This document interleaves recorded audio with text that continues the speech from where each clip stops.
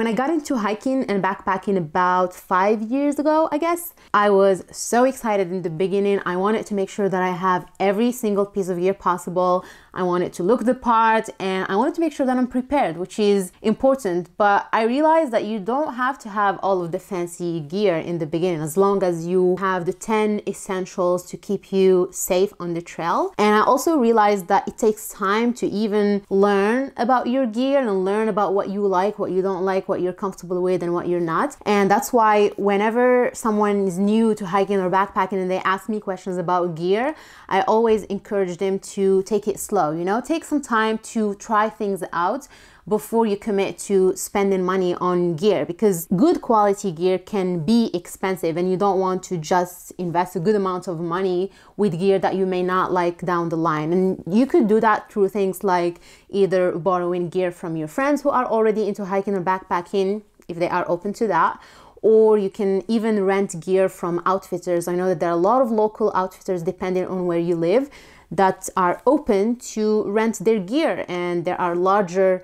outfitters like REI here in the United States. And what's great about REI is that if you are a member, not only you can rent gear from them to try and use when you are going out camping or hiking, but you can even purchase gear from them and try it. And if you don't like it for one reason or the other, you can still return it. They are super flexible, which is great, especially with the outdoors gear. But anyway, for me at this point of time and after 5 years, I think I went through many iterations of trying a pair of shoes, not liking it, trying something else. And I think at this point of time, I know what I like and I am happy with what I have. And that's the reason why I'm making this video. I wanted to share with you 10 items from my favorite pieces that I bought over the past 5 years that I absolutely love, that I would buy again if I have to, and that I would highly recommend without even thinking about it twice. This is not a sponsored video, but you might find some affiliate links in the description box referring to all of these items, either on Amazon or REI. Alrighty, I'm very excited for this, so let's get started. And I'm gonna start with my new hiking shoes. They look pretty dirty, but these hiking shoes are absolutely amazing. I tried some hiking shoes from Colombia. I tried Merrell hiking boots, but this is my best and my favorite hiking shoes. This is the Salomon X Ultra 4 Mid Gore-Tex. That's what they are called exactly. And I'm going to put the price right here because I don't remember exactly. I love these shoes for many reasons. First of all, with hiking boots, I'm gonna refer, for example, to Merrell hiking boots. They were great. I was very happy with them back then. But I found that the majority of these hiking boots, they are very stiff and they're not the most comfortable in general. Like, you wouldn't just wear them on a normal day to go and walk. But these were super soft from the inside. Like, I can see myself traveling with these, just wearing them casually to go for a walk in the city or whatever. They are extremely comfortable. And you know how usually you need some time to break in hiking shoes? That wasn't the case with this one. I bought them after reading online and reading some good reviews and recommendations, and I took them for the first time up Pikes Peak, a very strenuous hike in Colorado, one of the 14ers, and they were extremely comfortable.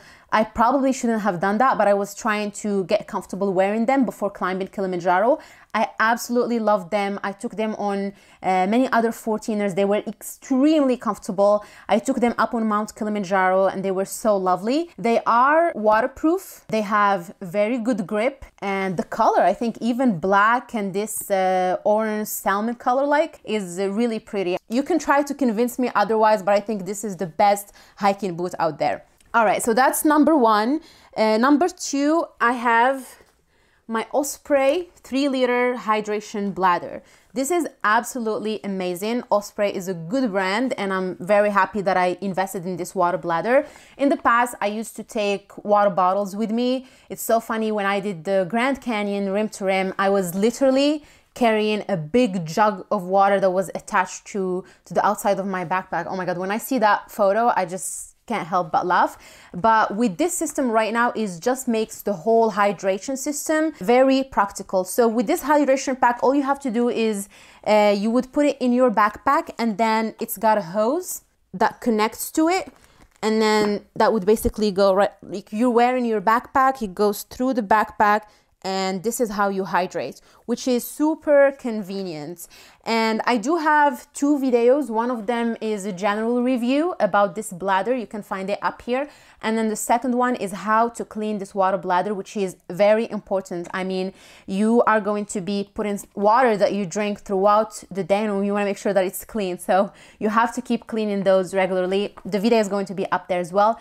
But I love this hydration bladder. There is no problem with leakage. I mean, you just fill it all the way. You just want to make sure that you don't go above the max fill right here. It's very secure and it works amazing. Highly recommend it. Okay, next, my little favorite C2 Summit Ultra Seal Day Pack. I love this day pack. I think I've been using them for over a year right now. But this is a small collapsible day pack.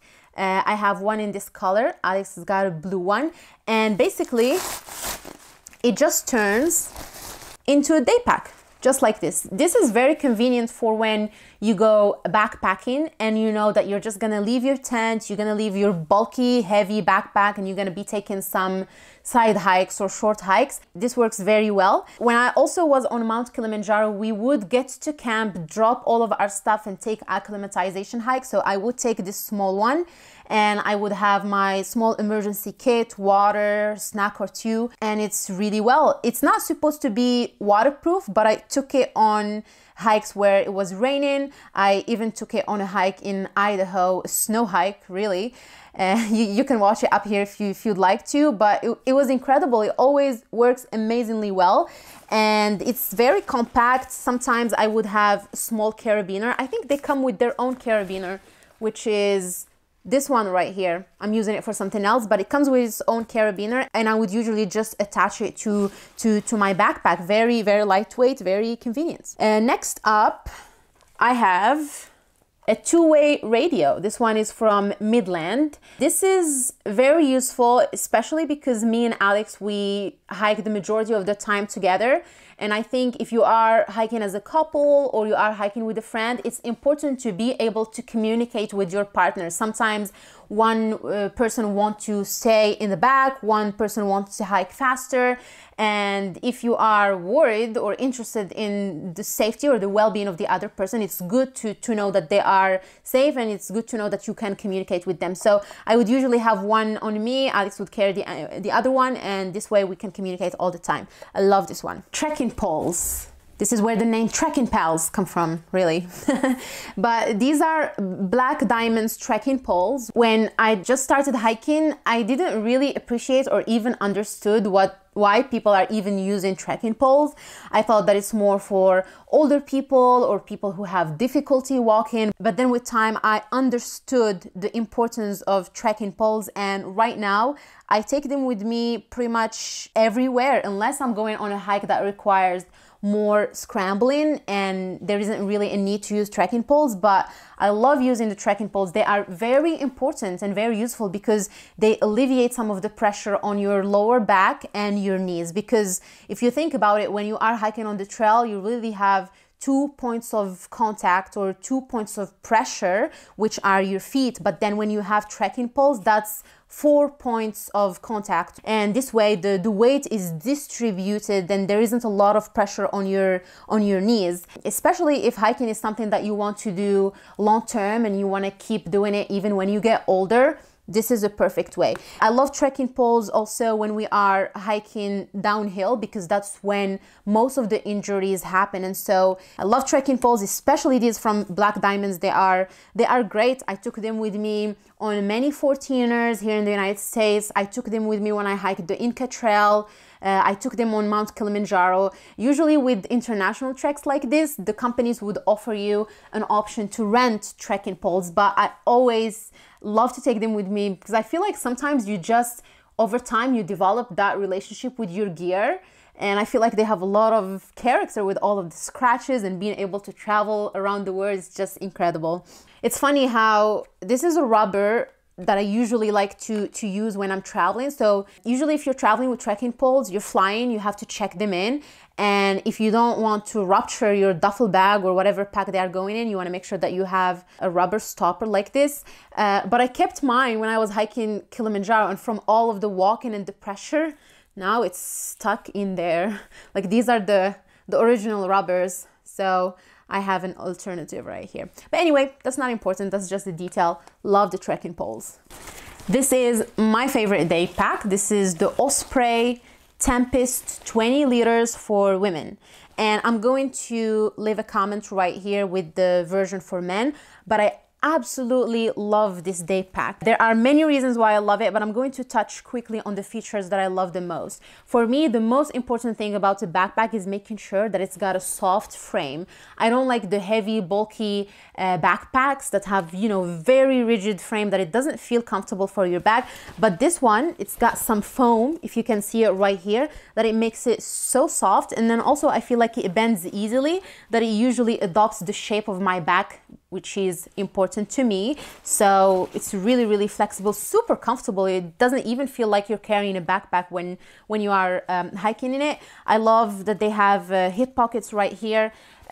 One of the things that I really enjoy about this one is this little pocket right here. Because usually when I'm hiking, I have my GoPro with me, and this is the stick that I have for the GoPro. It fits perfectly in here. So I would just walk in it and then grab the GoPro whenever I want to, which is really, really convenient. I love this piece right here. This is a backpack that I take whenever we go rock climbing as well. And when we go rock climbing, I usually use this to attach my helmet to the backpack, which is really helpful. The other thing that I absolutely love about it is that there is a compartment right here just for the water bladder, because the majority of backpacks, you would have to put your water bladder that I showed you earlier inside of the backpack. So with this one, it's separated. So all you have to do, you fill your water bladder and then you just slide it in here and it's separated. The rest of your items, they don't have to be mixed with the water bladder, which is really, really cool. Next up is the Peak Design clip. So this is more if you are a person who takes their camera on the trail. I think Alex was the first one to find out about the Peak Design clip, and since then I can't imagine now hiking without this. So the way this works, you would attach to your backpack, like I would attach it somewhere right here. You basically just clip it, and then there is an additional attachments that you can attach to the camera, and you would just slide the camera up and down. It's very convenient instead of having to carry the camera in your hand or around your neck. This is super, super helpful. I love the Peak Design clip. We have a lot of other gear from Peak Design. We have their camera bag, we have the tripod from Peak Design, but this is absolutely gorgeous, and that also makes for a great gift. I have been using this Jetboil for the past 3 to 4 years, I believe, especially when we go backpacking. This is great to make hot water. Usually when we go backpacking, we take meals like Mountain House meals. So all we need to do really to make a meal is to make some hot water and then add it to the Mountain House meal or whatever other brand we're going for. And that's it. So this has been working really, really well for us. And we were also told that it works great at elevation if you are hiking in snow and doing some glacier hiking or mountaineering. With elevation and with the having to melt some snow to get water, we were told that this one doesn't take as much time to melt snow and get hot water. We haven't tried it in snow really, but I guess we should. Maybe we'll do it this year. But love the Jetboil. It's definitely worth every penny. Another backpack that I bought specifically to climb Mount Kilimanjaro, this is REI backpack 40 liters for women. And the reason I bought this one, although I love the Osprey that I showed you earlier, is because for Mount Kilimanjaro, they recommended between 30 liters and 40 liters, and the 20 liters wasn't enough. So that's why I went with this one. When I went to REI, like I said, the first thing I look for is a soft frame, soft back frame, and you can see it right here. It's got some padding, so it was super comfortable on my backpack. I was a little bit hesitant in the beginning, but there was a guy at REI who told me that he has the same backpack, he loves it, and now I absolutely love it. It unzips all the way, which makes it easy to find things around the backpack. For the water bladder, there is a pouch inside of the backpack, which I usually like it to be on the outer side of the backpack, but I don't mind it. And this worked really great, super comfortable. Right now, I don't use it just for hiking, but really for traveling. When I went to Guatemala a few months ago, that was my travel bag and I absolutely loved it. We have 2 more things and I should be done. This one right here is my favorite merino wool balaclava. I bought this one also for Mount Kilimanjaro. It's super helpful, especially in colder temperatures. It just keeps your head very warm, and merino wool is a great material. It absorbs any sweat or moisture. It keeps you warm, and it's overall a great material. And let me show you right here. That's what it looks like. My very favorite mountaineering Julbo sunglasses. Alex got his pair first. I leave the price right here, but they are absolutely gorgeous. They are cool. They look cool. They are very stylish, but they work great when you are hiking in snow, if you are doing a lot of glacier traveling, because when the sun is out, once it hits the snow or a glacier and it reflects back, it's really strong and it can be hurtful to your eyes. And this is a great way to protect your eyes. I love them so much. I took them for the first time on Mount Kilimanjaro. I don't wear them on regular hikes, or at least I try not to. I have just my normal athletic glasses, but this is more for mountaineering activities and for glacier traveling. I think that covers everything that I had in mind for today. I hope that you guys enjoyed this video. I hope that you either found it informative or entertaining in one way or the other. And if you did, please give it a thumbs up and subscribe to the channel. My name's Habiba, this is Trekking Pals, and I will see you very soon on a new adventure.